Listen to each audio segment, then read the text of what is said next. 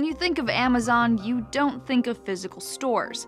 But on an earnings call this week, an official with shopping mall operator General Growth Properties said Amazon could be planning for as many as 400 brick-and-mortar bookstores. If there's any truth to the plan, it looks a good bit like the behavior of another massive retailer.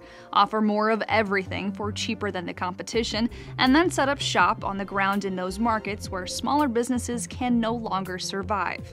More of everything. Check. A recent count showed Amazon was responsible for 64% of online book sales and 67% of ebook sales. Failing competition? Check. Success in online books was a big part of squeezing places like Borders out of business.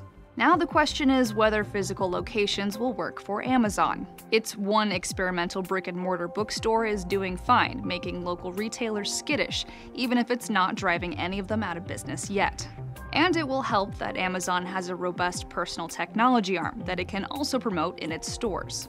Or maybe Amazon is doing this just because it can. A writer for Vox puts it like this: Amazon is driven by a relentless desire to conquer everything in its path, and brick-and-mortar retail is a thing. To the occasional frustration of Wall Street, Amazon's goal is to expand, not to make money. When it gets cash, it turns around and dumps it into the business. Maybe this time the target will be physical stores, but if and when any expansion happens will be up to Amazon, and the company hasn't commented on the possibility. For Newsy, I'm Leah Becerra.